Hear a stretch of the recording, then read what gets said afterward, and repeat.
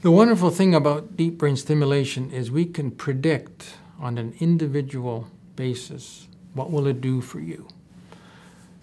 And the exercise I like to go through with my patients that are considering deep brain stimulation is I ask them to think of themselves when they're at their best, okay? When their medicine is kicked in and they're doing great. It's usually a window of about an hour or two, maybe in the late morning or early afternoon. That's when they're at their best. And then I ask them to think of themselves as being a little bit better than that. Not a lot better, but a little bit better. But then I ask them to think of themselves as being at their best, a little bit better, but all of the time. They're locked into their best all of the time, 24/7.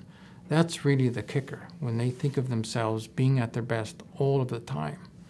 And the added bonuses are, one, they're taking only about half of their usual medications for Parkinson's disease.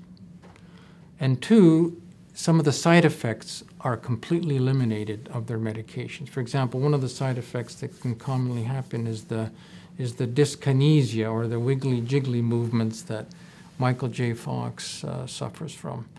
So those are also eliminated. So that's the other bonus. But it really illustrates that we can predict on an individual basis, because we're all individuals, how this therapy will affect them on an individual basis specifically.